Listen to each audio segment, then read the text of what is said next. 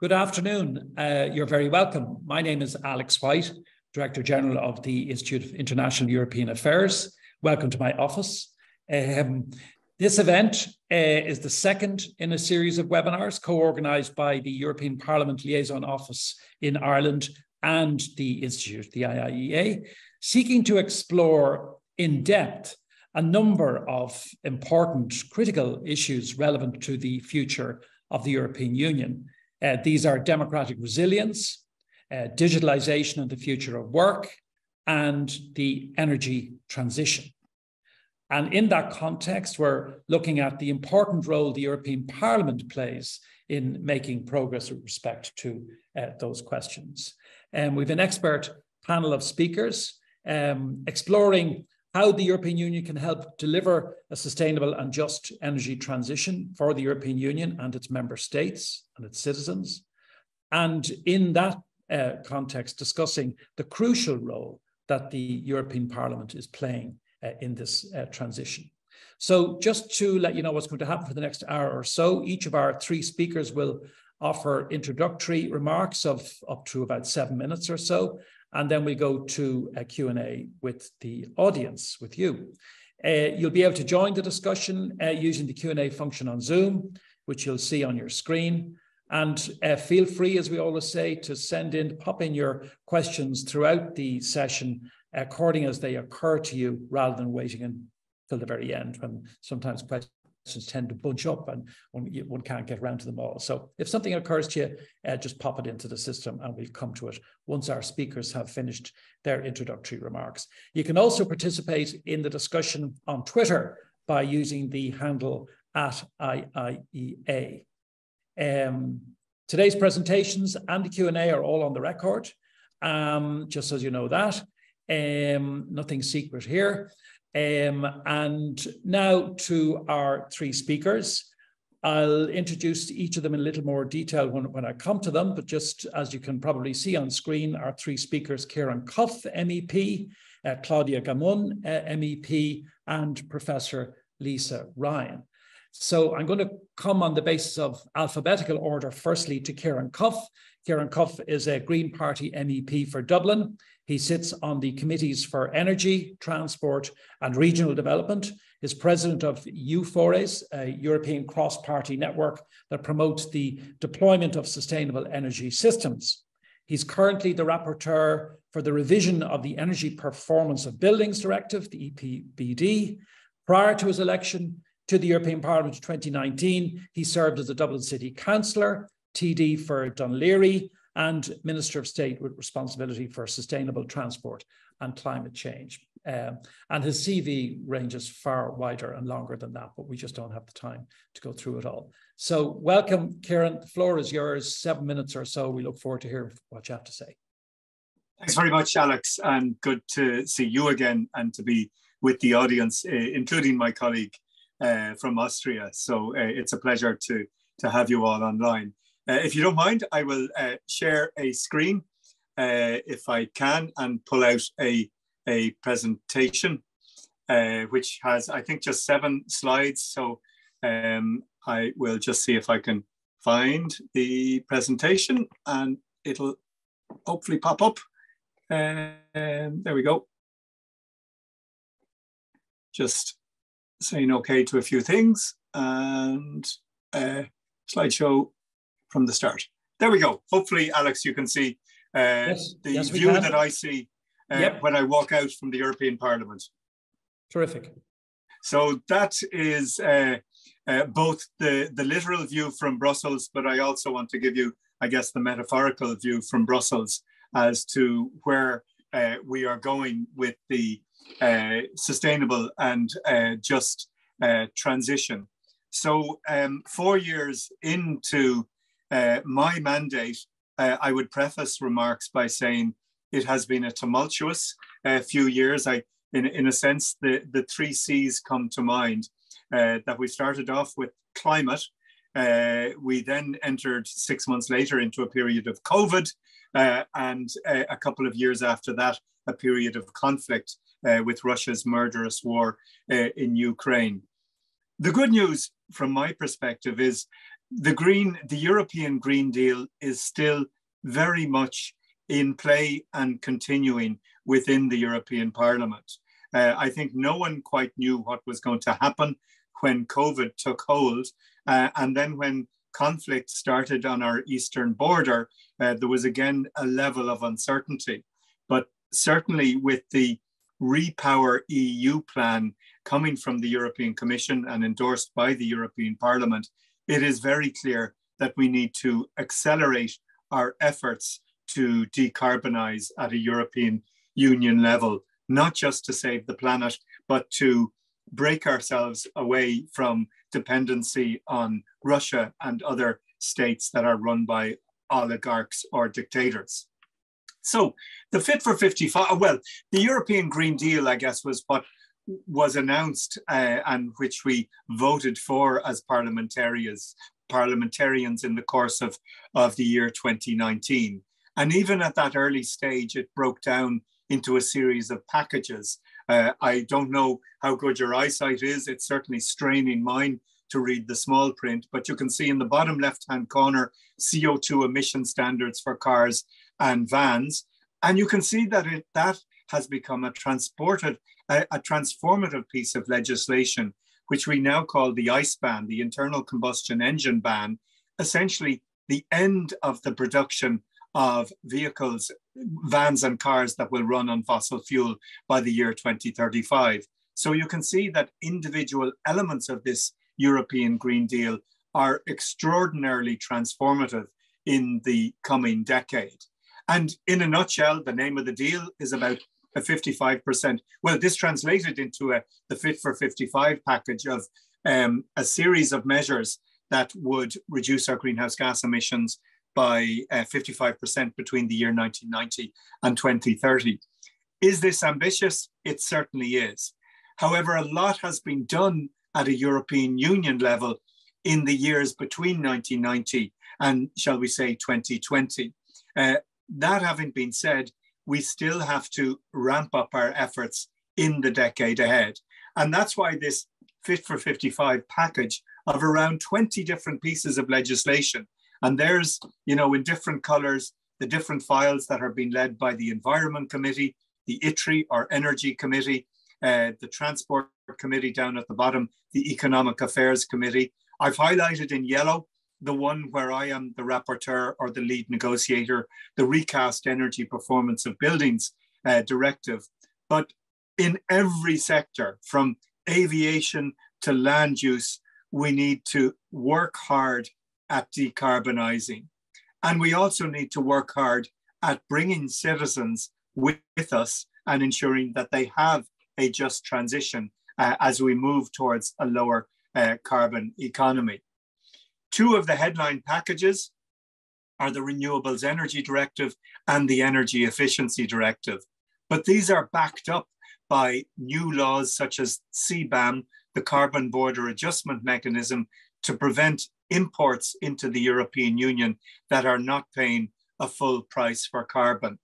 And that graphic that I showed you in the previous slide of the honeycomb is very important to remember, because this is a package that has to work vertically and horizontally.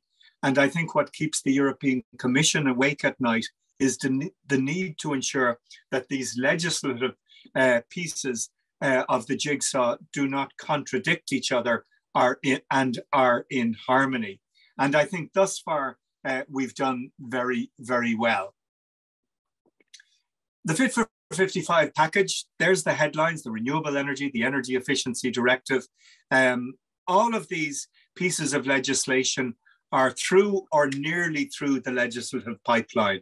Almost all of them have been voted on by the European Parliament. Some are still at trialogue stage, where a deal is being hammered out between the European Commission, the Council, the relevant Council of, or the Council of Relevant Ministers, and indeed the Parliament. With my own file, the Energy Performance of Buildings Directive, our first trialogue takes place in 3 weeks' time on the 6th of June. But you can see another file below there on sustainable aviation fuels. We hammered out a deal at trialogue a few weeks ago. It's coming back to the Parliament for a final vote in a few weeks' time. So most of these pieces of legislation are going through or are on the point of going through. A key issue, though, in all of this is the money. And this graphic produced by Renovate Europe in regard to my own file, where do we find the money to renovate our buildings? And this generates newspaper headlines here at home in Ireland. And one of the answers is through European funds. And a lot of the money available at Europe already through the multi-annual financial framework can be made available for this particular issue of renovating buildings. And it's interesting just looking at this kind of snapshot. We also have the recovery money from COVID, the Recovery and Resilience Facility. In Ireland's case, that's just under €1 billion. But for a country like Italy, it amounts to about 70 billion euro. So the COVID recovery money is very significant for countries that suffered very badly during the COVID period. And then, of course, there are structural funds. There is the Just Transition Fund, Horizon Europe.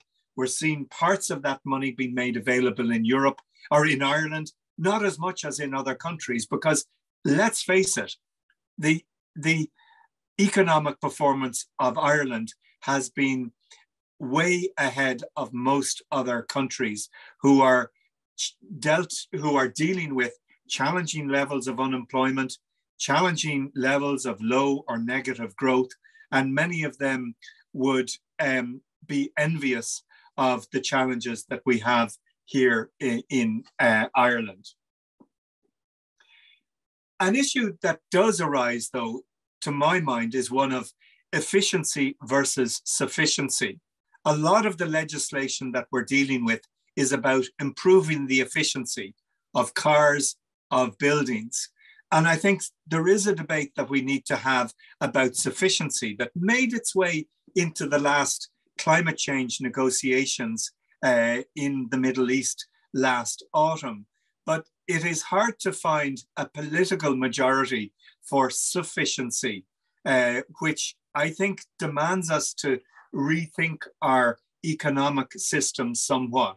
So for instance, on buildings, you can have a very large home that has a low energy use per square meter, but really you might ask yourself, do you need a 3 or 4 or 5,000 square foot home?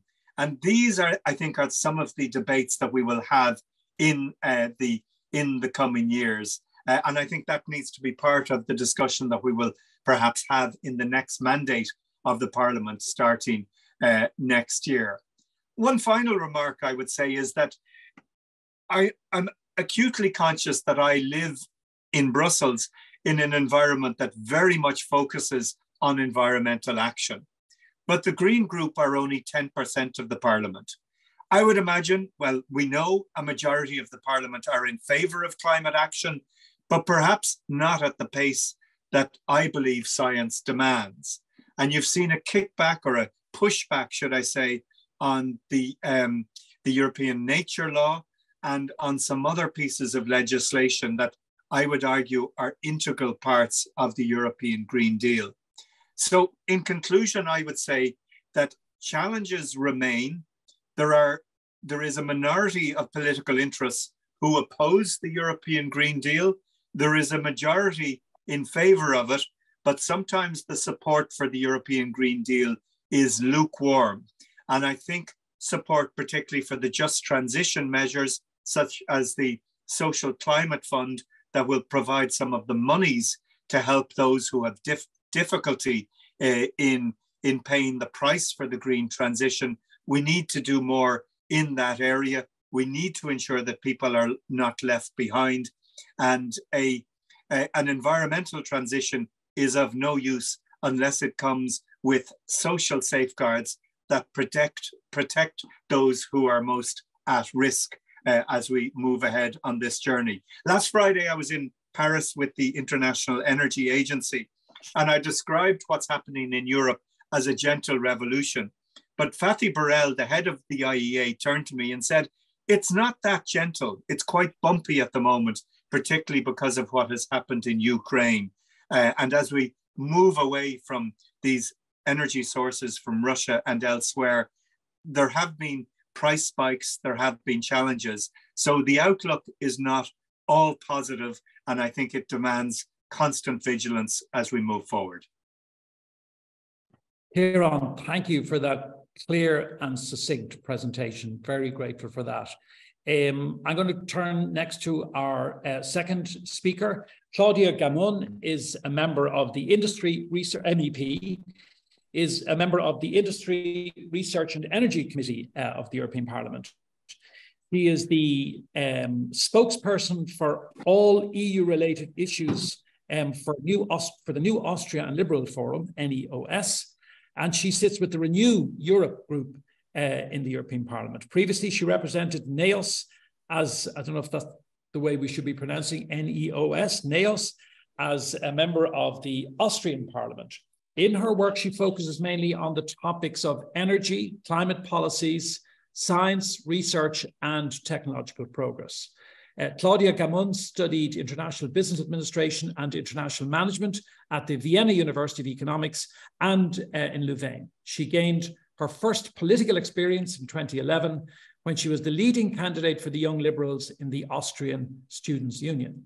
So you're very, very welcome to this IIEA webinar, Claudia, and the virtual floor is yours. And we look forward to what you have to say.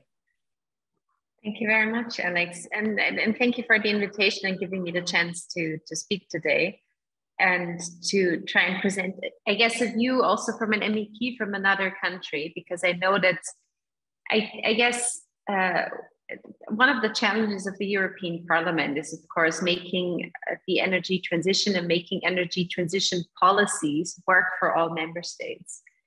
And I think we have seen, especially in the last years, the limitations of the energy union and also maybe the potential that could be there with if we try to work together a little bit better in this regard. But I would like to give you maybe some insight into my views on this. And I want to thank my colleague, Ciarán Cuffe, for his overview also on the files that he's working on, and generally to give us an idea of how big the European Green Deal is and how big this Fit for 55 legislation package has been. Because whenever I talk to people in my constituency here in the west of Austria, we have lots of hydropower and we have lots of pumped hydro storage. It's a very different situation, very privileged, I guess, geographically, the situation that we're in. And also when young climate activists come to talk to me and say nothing is happening on a member state level, I try and explain a lot is happening on the EU level. A lot is in progress, but it will unfortunately take some time until it reaches the member states and until it reaches member states' legislation or legislative process. And that is something to consider, but I also want people to understand that there is a lot of change coming their way. A lot of change coming their way in terms of their own private home, the way where their energy comes from, what it will cost. A lot is happening, and it's at a pace that has not been seen before in the European Union when it comes to energy and climate policy. And that's something that we have to get people ready for. One of my biggest priorities always when I try to talk about the work that is important in energy policy is try and focus on the paradigm shift that we're seeing in the energy transition and what comes with it when we move from a centralized fossil-based energy production system to a renewables-based and in its nature decentralized system that comes with lots of changes, not just for the European Union, for the member states, for regulators, but also for communities at the local level. The potential that it could mean for rural development and the, I guess also the challenges that the communities will have and how to best manage the new decentralized nature and the potential that it could have for local communities. And this all starts with the energy infrastructure. And for that, there's lots of investment needed in the European Union in order to support the new nature or this new paradigm that we live in the renewables-based system, I guess, of today and in the future. And then I worked on on some legislation that has to do strictly with cross-border infrastructure. So, I mean, it's all technical nonsense, but in this case, it's the 10E legislation that deals with the cross-border energy infrastructure. And the view that it gave me is that we have so much to do with that part of energy policy. Okay, so I do believe that there is a huge investment gap when it comes to energy infrastructure, but also in terms of the member states, regions, and local communities understanding the size of the investment gap and what will be needed to really ensure that local communities can benefit from the energy transition.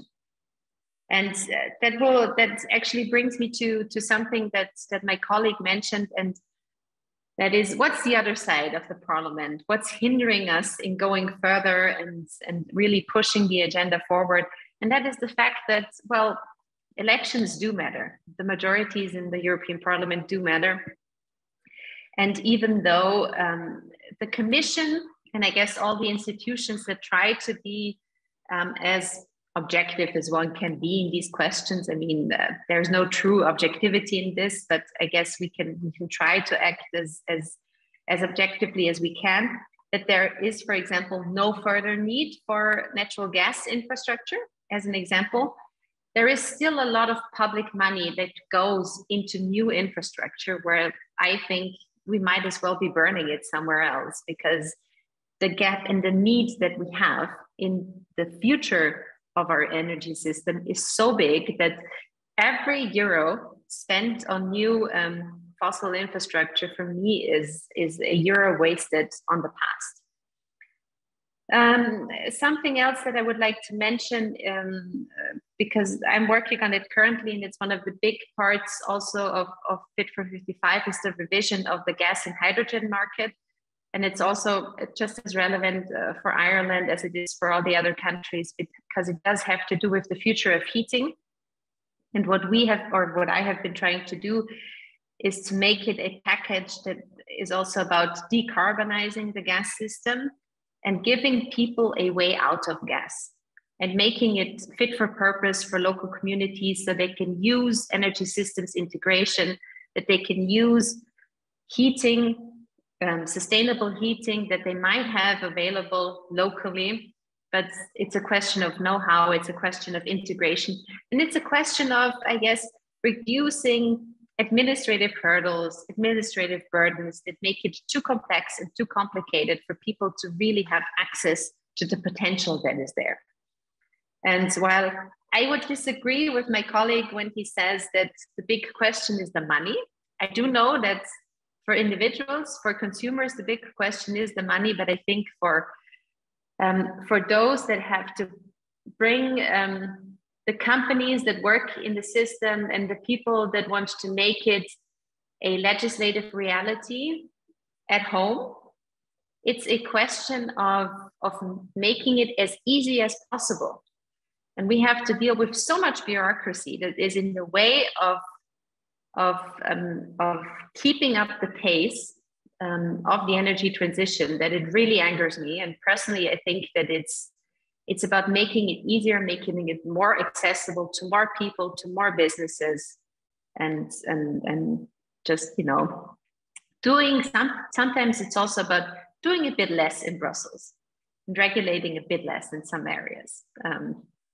So maybe this is also something where truly liberal policies do meet with truly green policies in the way that we have the same goal and can relate in the same way.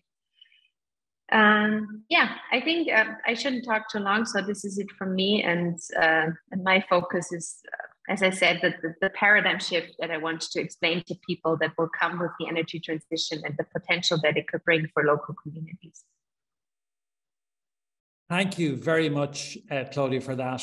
An interesting point at the end, that it's not so much about the money, it's about making it as easy as possible. And then that does raise, of course, pretty profound questions in relation to the nature of regulation and what is sought to be achieved by regulation, I suppose in some people's minds anyway, the necessity of regulation, but you're making the opposite, or sort of making a different emphasis, which is that perhaps in some instances the regulation is too burdensome, would you say? But maybe we'll get a chance to explore some of those points in the Q&A. So our third speaker, Lisa Ryan, is Professor in Energy Economics in the School of Economics at University College Dublin. Lisa's research is in clean energy technology adoption, energy markets, and climate change economics and related policy. She's an active member of the UCD Energy Institute, where she co-leads the interdisciplinary Empower project relating to the decarbonisation of electricity and consumer technologies in climate change mitigation policy. Lisa is a principal investigator in the flagship Nexus project. She was the senior energy economist in the energy efficiency unit at the International Energy Agency in Paris, the second mention today of that august institution, until summer 2013, where she led research projects relating to energy efficiency, finance, transport, and cross-sectoral policy. Lisa, over to you. Look forward to what you have to say. Thank you very much, Alex, and thank you overall for the invitation to speak at this event. I'm delighted to be involved in a policy discussion, get me out of my academic ivory tower where I've been since 2016, and I still take a lot of my research, I have to say, it's in technology adoption, but always in the context of policy analysis. And so, of course, in Ireland, a lot of our policy is coming from Europe, so I follow closely the developments at a European level. Ciarán Cuffe started by introducing the Green Deal and the Fit for 55 legislation. When I started thinking about this talk today, I panicked a little, thinking, where do I begin? Because as he already stated, it is such a broad package, and the Fit for 55 has all the legislative measures. I had a quick look earlier to see where we are at with those legislative measures. I think of the 58 in the train, this is Euro talk for me, about 40 have departed, but there's still quite a few that have to go. But that just shows you the scale of the legislation that is required to be implemented to achieve some of this, these very ambitious targets. From my perspective, and from I think the discussion today, the three big targets are the CO2 emissions ones at 55% reduction, the renewable energy target that has now gone to 40% by 2030, and the energy efficiency target, which I still call 38% reduction. It seems that now we're quoting it in different terms, but it is hugely ambitious, all by 2030. From an Irish perspective, we are translating these into Irish policy via the Climate Action Plan. And there we are really betting very heavily on the electrification of, let's just say it, nearly everything. We are well above our targets for CO2 emissions. We have a carbon budget that's meant to be achieved by 2020, our first carbon budget that we are running ahead of. And we are betting heavily that we are going to electrify heat and transport, and we are going to decarbonize the electricity sector. So I'm paying very close attention, I suppose, at a European level, what is going to happen with electricity. I think this year we have seen even pre the Ukraine crisis, we could see that electricity prices have been rising as a result of gas prices rising after the post-COVID situation where economic activity took off again. So already from September 2021, you saw natural gas prices rising. And I agree with Claudia that normally we should not be supporters of natural gas. It is a carbon-based fuel. But in the Irish context where we're trying to switch to renewables and we have very little interconnection, we are very reliant on natural gas as being our cleanest fossil fuel. So when natural gas prices start to rise and 50% of our electricity is being generated from natural gas, it does mean that our electricity prices really start to take off. And I do worry about this from a consumer perspective. A lot of my research is on consumer technology adoption. The problem is that as we're encouraging people to take on heat pumps or electric vehicles, it's really not helpful when electricity prices become very high. They've doubled in Ireland, as they have in many European countries. So I think one of the things I'm paying close attention to is the electricity market reform, which is, we already had some proposals now that came out in March 2023 from the Commission. I would regard these measures as a kind of a half step in a way. I think that we all agree that we have an electricity market situation where it's a paradigm shift, just like Claudia said, where we are switching from a fossil fuel-based system to a renewables-based system. And our electricity markets are not fit for purpose in that regard when you have no marginal costs associated with electricity generation. We have fixed costs. And so the proposals that are there are starting to address this, but they're really recommendations. We should have more fixed costs. We should have more power purchase agreements rather than a fundamental reform. And this will take a lot of time. It took Ireland about a decade to implement the current electricity market structure, and it took about a decade for that to be designed. So it will take a long time, but I think that's something that that really needs to get going. We have the Clean Energy Package in place since 2019. There are 8 directives there already. And I think that's something that will continue to be, revisited now. I sometimes look at the poor European Parliament. It seems that, even the EPBD or the Renewables Directive, the old versions haven't been there very long. And we're already having to rescope, renegotiate all of those targets, and with not just the targets, but the measures that we need to implement them. So there have been a few legislative changes this year and regulatory changes as a result of the energy crisis. We've seen the intervention measures that came in September 2023, Repower EU, and this, I call it the minor electricity market reform, although that may not make people very happy. Repower EU was quite interesting in that I suppose it is very much aligned with, trying to diversify away from fossil fuels. So we're killing a few birds with one stone, diversifying where also the existing fossil fuels are coming from, trying to boost industrial decarbonisation. But one that I thought was very interesting that was there was trying to improve permitting. And this will come back to Claudia's point on infrastructure. As I say, we're betting very heavily on electricity, and we're not the only country doing so. And this will require offshore wind. This will require, but also interconnection. It will require a lot more reinforcement of wires. In Ireland, we're trying for about a decade now. We are trying to build just a big wire between north and south, and we have huge problems doing so. So without some kind of streamlining of the permitting and planning, and I think this is extraordinarily difficult to do, every country seems to be facing it, we are going to be stuck and mired in planning difficulties that will hinder our switch over to renewable electricity. But overall, I think that the crisis that we've seen in the last year has hopefully among the wider population reinforced the idea that firstly, domestic energy supplies are something that are to be favoured. Renewables meets that.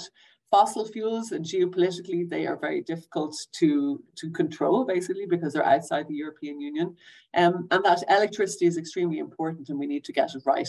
So hopefully, I'm more hopeful, I think, that the general population will be supportive of a switch to renewables, and also the infrastructure around this that is required.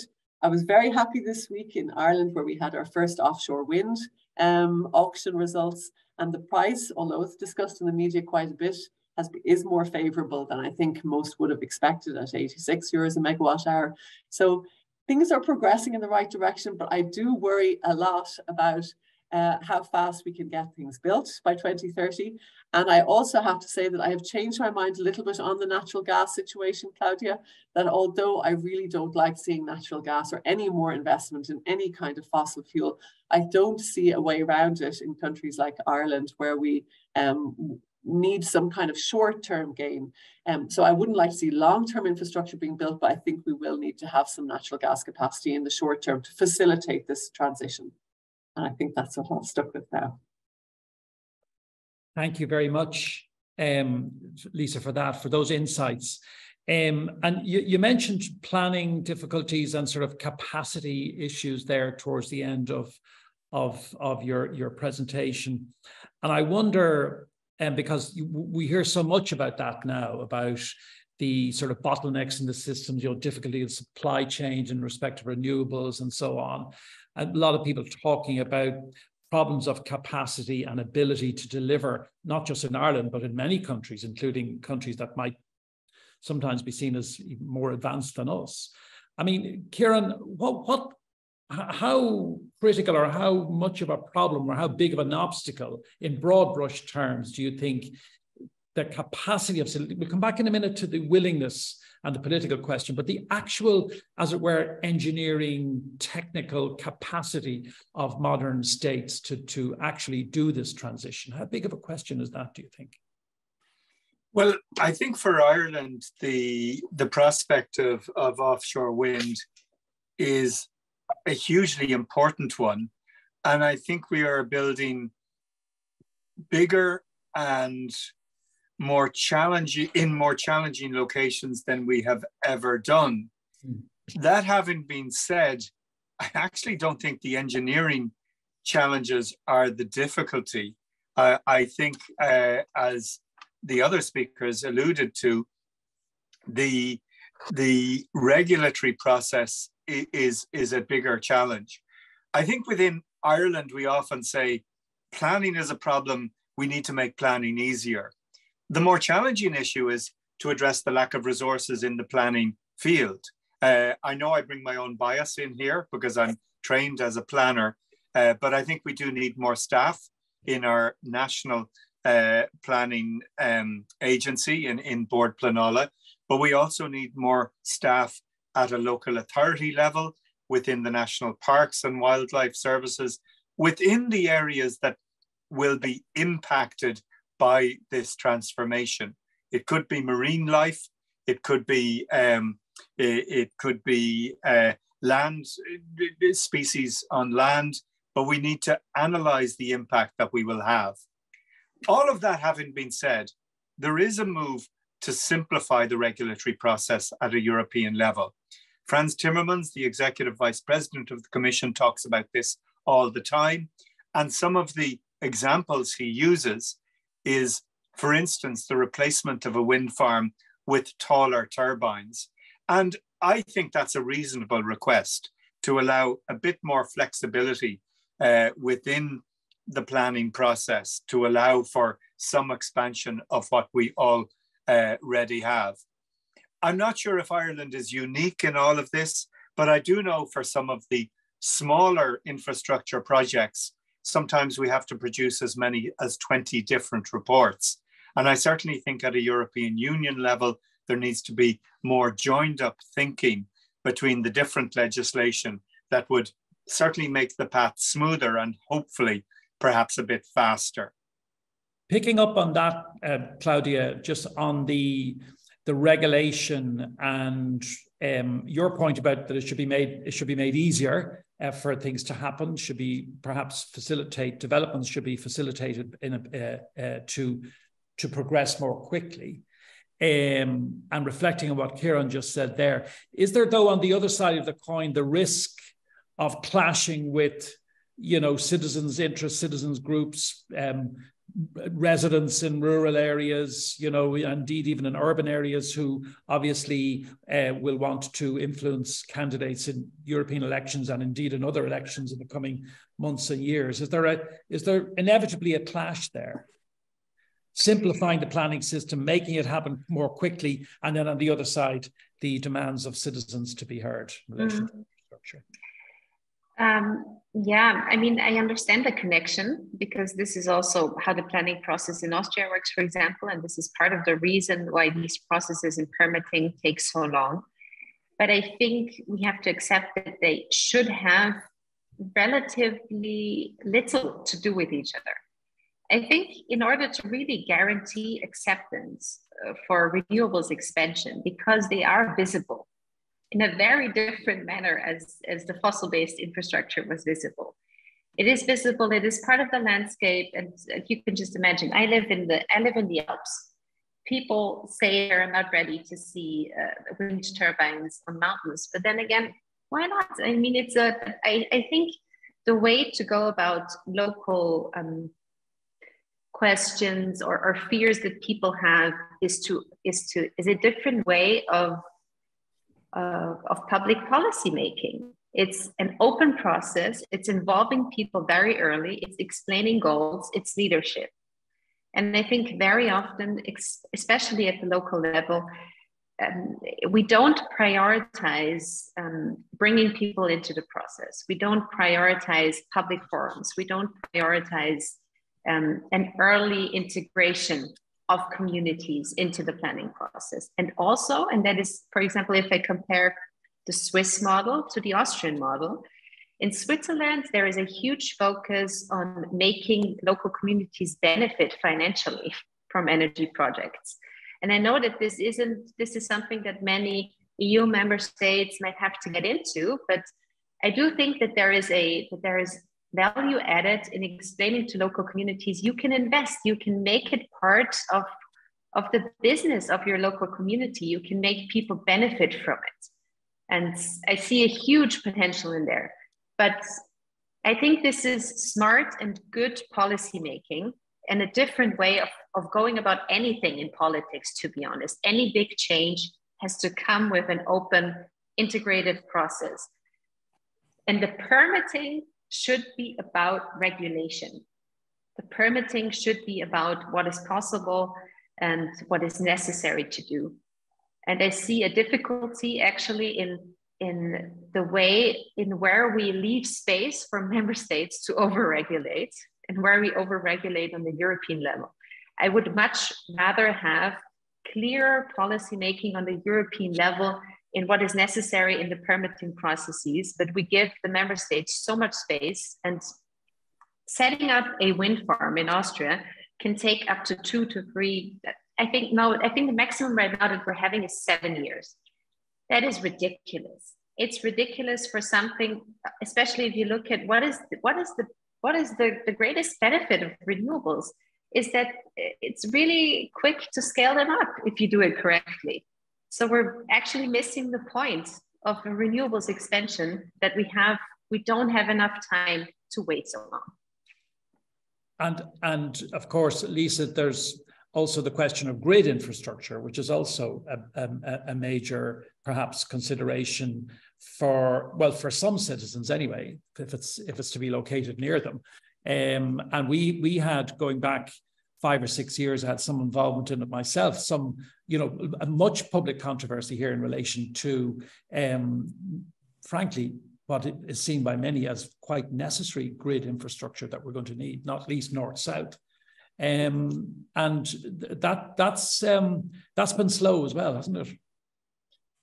It has. It comes back to the same thing of encouraging people to understand and educating people about what the benefits are. Just taking one step back in terms of the planning whole area there, I am a little bit more hopeful in terms of offshore wind, and I think that's one of the reasons people are encouraging for offshore wind now. In Ireland, we've only had one offshore wind farm, so we'll see. But I also think, although we've been a bit slow getting started, I do quite like the way that it's centrally led at the moment. So it's a different way of doing things, that it won't be just ad hoc developer led. So we're designating areas where we think offshore wind farms should go. And I sat in on a call. I have a PhD student who's just starting to look at this area of acceptance of offshore wind among coastal communities. There are different areas. There will be other problems with offshore wind. There may be, environmental issues. There may be fishing issues. So there may be other people who are not as happy than the communities. But the communities that I sat in with on they were having a conversation, a consultation on offshore winds that might be located near them, was so positive. They were thinking about all the different opportunities that were going to be there. They were hoping about the community benefit fund that has not yet been designed, but again, coming back to some kind of financial gain, but just the general economic activity that was going to be generated through it. So things may not be always as dire as we sometimes portray them. And also I agree totally with Ciarán Cuffe that I think the onboard Planola has been under-resourced. They seem to be, at least that's what I'm being told, that more people are being hired, but particularly people with expertise. That is a problem, that we don't have that many people who know about offshore wind just because we haven't had that sector. So there's going to be a new regulatory agency, MARA, as well, that's in the process of getting set up. So it seems that some of these issues are being addressed, albeit a little bit late, but if they can get going, we may be able to address some of them. But then after that, the grid infrastructure, yes, this is going to be very important. But one thing we have to always look at, what is the smartest way to do it? And let's not do unnecessary grid infrastructure and try and reduce our demand at peak times so that we don't have to build extra capacity and reinforce grids that are only there because they're used for a half hour every day in winter time. So there are some things that we really need to make sure we have a handle on, because grid infrastructure is difficult to reinforce, it's expensive, and it is, you know, there's big wires, there's small wires, it goes right out to every neighborhood when everybody's electrified. So we'll need to make sure that ESB networks and EirGrid, who are going to be really carrying out this grid infrastructure, have a handle on where it's, you know, how can we do this in the smartest way? Sure. A question for the two parliamentarians. Well, Lisa, happy for you to comment on it as well from what you've observed. But just again, in relation to the role of the Parliament, if you both would, the European Parliament, both reflect on that. I mean, a question that's been suggested to me here is if you thought, or if the Parliament had a greater role in the legislative process than it currently does, would we see more or less progress towards the Fit for 55 targets, for example? In other words, is the Parliament of the EU decision-making institutions, and obviously it has an important role in the decision-making infrastructure, is the Parliament a progressive force for change, or is it sometimes a block on change? And how do you reflect on the Parliament from being in it in terms of its role in on this agenda? Claudia first, maybe. I'm a bit conflicted on this. I'm not sure if it would be any better if we had a bigger role, because what I did notice with many of the different Fit for 55 files is that it was hugely dependent on the group of negotiators, on the individuals, on the rapporteur, on the shadow rapporteurs from the groups. And that has to do with the parliamentary groups being very non-homogeneous, actually, especially when it comes to climate policies. It's the case with different policies as well, but in terms of climate, the borders within the groups follow a different kind of logic than they would do in other policy areas. And I think this might change over time. But this focus on the Green Deal in the legislative nature, everything also in politics, the pace of the change has increased rapidly in the last 5 years. And the changes also that parties had to recognize, that policymakers had to recognize, on how parties in all European member states had to adapt their programs, their agendas, in order to reflect the need also coming from the public. And so you really see the files where you have a skilled negotiator, somebody who can really, who is able to make it an inclusive process, who's bringing people in, who's a great whip also when it comes to bringing in the votes for the final vote. So it really depends. But on the other hand, I think it's just how democracy works and how parliamentarism is supposed to work. It really does matter who the individual MEP is and who's elected. Ciarán? Yeah, I think it does vary depending on the file. I think the general view is that the Parliament is usually a bit more progressive than Council or the Commission, but at times I've seen the Commission and indeed Council be more progressive than the Parliament. I think Claudia is absolutely right. We're always watching who has got that file, who's leading, who's shadowing, and that tells you an awful lot. And there can be a groan of despair or a cry of relief, depending on which political group and which negotiator, almost more importantly, is in charge. I mean, without naming names, I was shadowing on an own initiative report. This is not legislation, but it's reports that the Parliament produces on urban mobility. And I was dealing with a very conservative rapporteur who didn't want to have a hierarchy of who should access urban areas. So cars and pedestrians should be put on the same basis. That really stemmed from the rapporteur, and I could not change their view. So I think a good MEP can really navigate through the complexities of the different institutions. And I guess we rely on the political groupings putting forward progressive leaders for these files. And there are a few shadows on the horizon with the move to the far right in certain countries that could end up blocking some climate legislation in the next mandate. And that is a concern. It is certainly a shadow on the horizon. Lisa, I go to you first in this question, but I will come back to Ciarán Cuffe because it relates to something that he said. Owen Lewis, who's the co-chair of our climate and energy group here at the Institute, he reminds us that Ciarán made an important point concerning new Irish dwellings and neighbourhoods. Good Irish progress in BEAR ratings is being made, but how will you address all of this if the dwellings are twice as large as the European norm and 4 times less dense? Thanks, Alex. I think we're back to again, are we?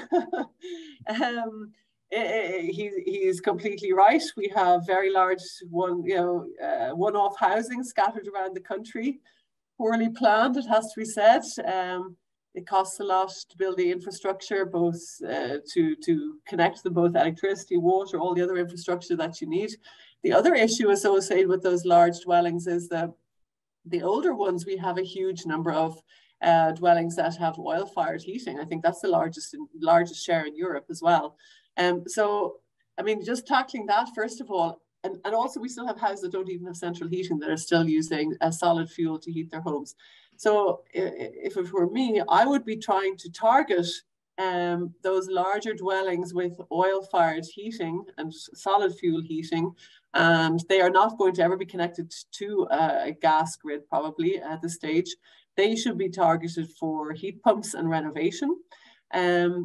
Obviously, you have to renovate and bring their energy consumption down before you can put in a heat pump. But I think that, and a lot of this is about rural Ireland as well. And so unfortunately, we start getting into this apparent conflict between, rural Ireland being made to make their dwellings smaller and, being, it generates this kind of conflict. And I think one way around that would be to, give different grants to different areas depending on your situation. Similarly would be for transport. These are areas of Ireland that are never going to have public transport either. They should get a different grant to somebody in an urban area, perhaps for an EV. Similarly, they should be maybe given a preferential grant for a renovation and a heat pump, because we will also get bigger bang for our buck because they're switching from oil rather than an urban dweller again who might be switching just from a quite an efficient gas condensing boiler.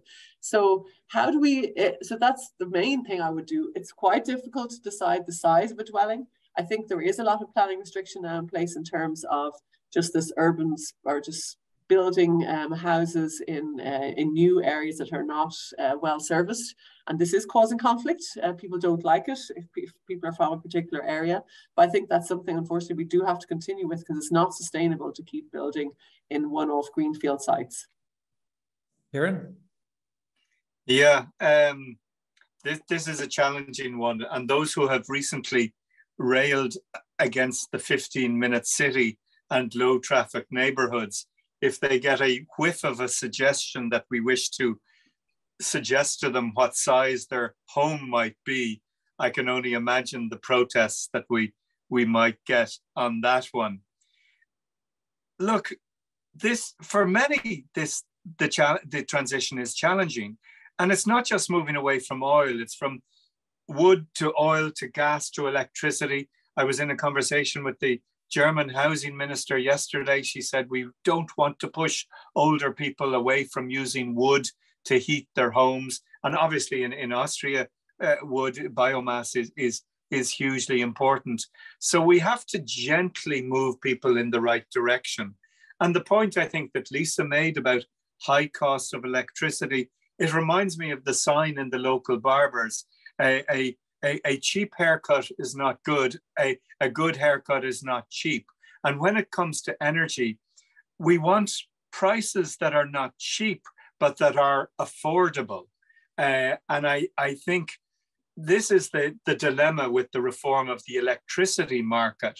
We want to ensure that we move towards renewables to produce this electricity, but we don't want to absolutely favor short-term reductions in prices in order to achieve that.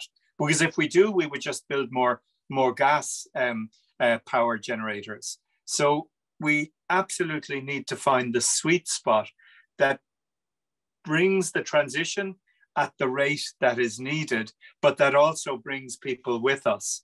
And I think often the local conversations that we would have, as Claudia would know, in Austria or here in Ireland, to show that there's a community benefit, to bring people on this journey. I mean, literally, I often describe the huge offshore wind farm that I often see in North Wales from the train, Gwynty Moor, and I think it's beautiful. And I had similar discussions 15 years ago when we were bringing back electric trams to Dublin, and people said, the overhead wires, they're awful. And I said, look, when I see those wires, I know the air is cleaner to breathe because it's not burning diesel to move people around. But we need to constantly communicate why the transition is needed and bring people with us on this journey. Okay, to finish, and we only have a few minutes, I'm conscious that we're all conscious that there's been quite a step change in the US approach to, for example, investment, a much more interventionist approach taken by President Biden and, I suppose, by extension, the Congress, although there's obviously conflict there. But there's a big shift in the approach in the US. And for example, quite hefty subsidies to particular sectors that are so critical to this agenda. I'm wondering, do you think all three of you, and I might just stay with Ciarán if you like, because I'll be finishing on this question, so I'll start with you and go finish up with the colleagues. Do you think that Europe, how shall I put it, has anything to learn from that shift? Which perhaps we certainly wouldn't have expected from an American government in the last decade or so, and we now see it. Really in very stark terms. What's your observation on that, and do you think it will catch on in Europe? I think it will, and I think in its simplest form, they used more carrots. They are using more carrots than sticks in the United States. I was in the Tesla factory in Berlin. They said, look, we're not investing anymore in Germany because of the attractive discounts we now have in the United States. So I think that is a lesson. It feeds into Claudia's point about regulation.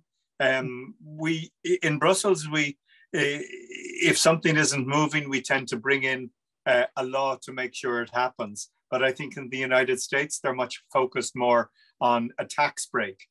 So I think there probably is something that we need to bring home from the IRA in the United States and apply to our own way of working in Brussels.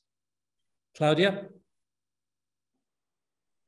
I agree with Ciarán, and I guess what we see is that there's lots of money going around in Europe, but it's so tough to access it. It's so bureaucratic to access the European funds. I have met so many companies who say they would never apply for a European grant because they can't afford to employ somebody just to fill out the forms. And that is ridiculous. And I think what the US is showing us is the power of really using a part of your federal level that is strong in the right places. If anything, I think it should be for us an argument for stronger European integration where it benefits everybody. If we want to make these processes less bureaucratic, we might need a little bit more of a stronger federal European level in certain aspects to be able to make it less bureaucratic. But the problem is one of arguments on where does the competence lie when it comes to tax matters and so on and so on. But I don't think that any consumer or any company, any European company really cares about the institutional question of a fight about competencies between the member states and the European Union. They just want, if there's money, we should have easy access to it and not make it as complex as it is in the European Union. And that is, I think, a really Yeah, it's actually so sad. It makes me so angry that this is how we're losing against in comparison to the United States, and we should definitely take a page out of their book when it comes to being unbureaucratic when it matters. Lisa, do you have any thoughts on? Well, I'd like to reassure our two parliamentarians that I think, you know, us we Europeans are doing very well, and I'm very glad to be part of Europe and not part of the US. So there may be some examples here where they're putting in initiatives, but let's be honest, some of these things are already in Europe, like the infrastructure and the money that's going in there are some things that we're already doing. Saying that, there are some things that I really like in the US that it's not necessarily new.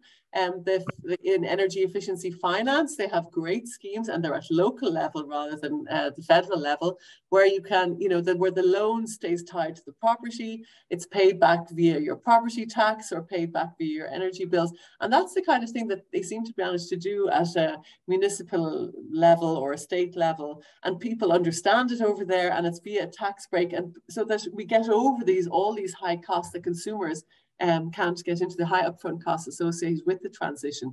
So I suppose I quite like some of those, maybe it's the autonomy of municipalities, but they're given the freedom at federal level and the backing at federal level to put some of these schemes in place that I would like to see more of, and maybe some education among them, the consumers, of how they work and not to be afraid of loans tied to properties.